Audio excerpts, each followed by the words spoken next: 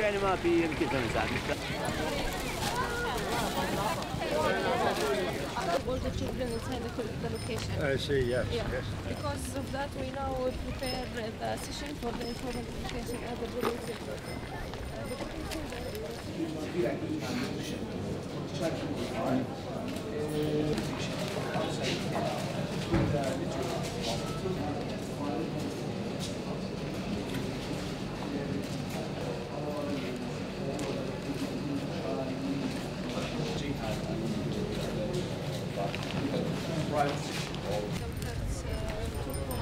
It's just the morning hour.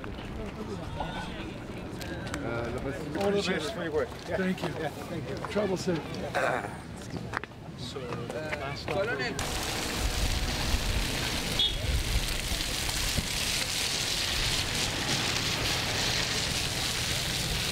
Holstein. Yeah. So I visited them a number of times. We have been delaying this process now for 4.5 years or more, and with terrible consequences for Syria. I think we have reason to be, of course, cautiously optimistic for one simple reason.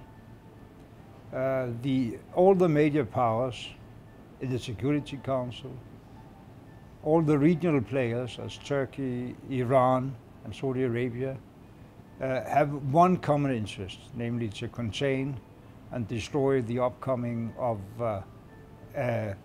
the Daesh state across the borders from Syria and Iraq, and now also beginning to try to establish a presence in Libya.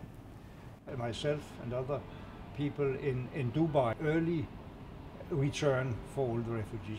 And there have been these negotiations, in particular between the permanent 5 members, especially the United States, China and Russia.